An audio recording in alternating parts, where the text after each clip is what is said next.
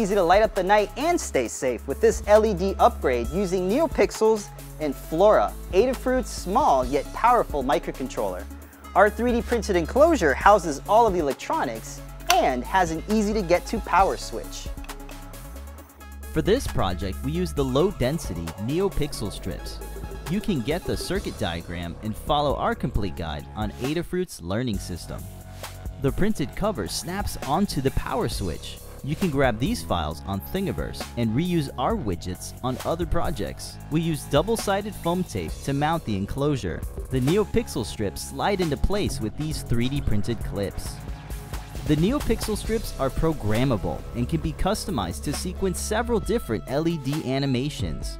What awesome ideas will you come up with? Let us know by sharing your project on Adafruit's weekly show and tell. Thanks for watching and subscribe for more 3D printed projects from Adafruit.